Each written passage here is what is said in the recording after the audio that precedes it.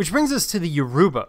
In the 20th century, the Yoruba are considered to be amongst the most skilled artists on the continent. Of course, this is a very subjective statement.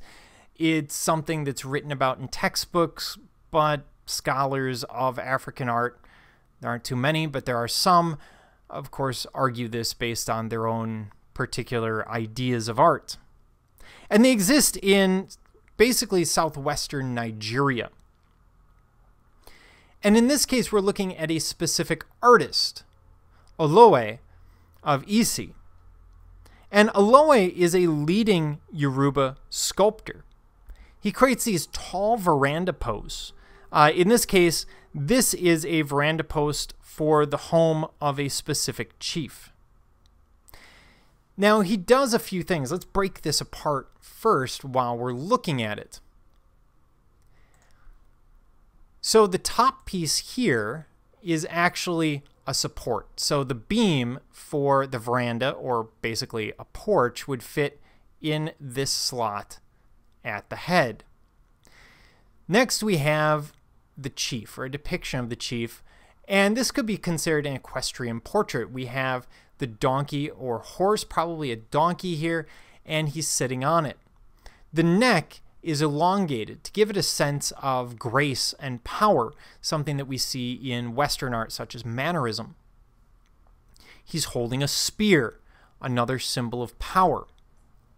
The animal, you'll notice, is much smaller than would be in life.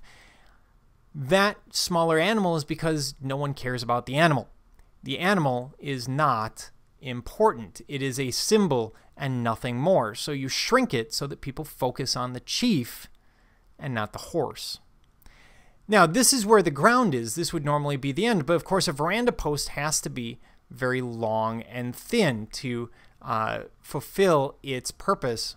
Probably straight lines would be nice, but to fulfill its purpose of holding up this roof. So he adds an additional level here with 4 figures underneath. And these figures serve to elongate the composition overall, also to give us a sense of status. Generally, we associate extra people or possibly servants with people in positions of power. And these elongated bodies are going to be a characteristic of the artist. One of the support figures even wears a European build hat. Now, these veranda posts exist in front of the home. They give a sense of status, not only for the person, but for the family to which they belong. Very similar to, for example, totem poles that you would see in the Pacific Northwest. And this becomes a massive symbol, something that you can't miss because, of course, you're either walking past or entering into this person's home. So you're going to have to come face to face with their status.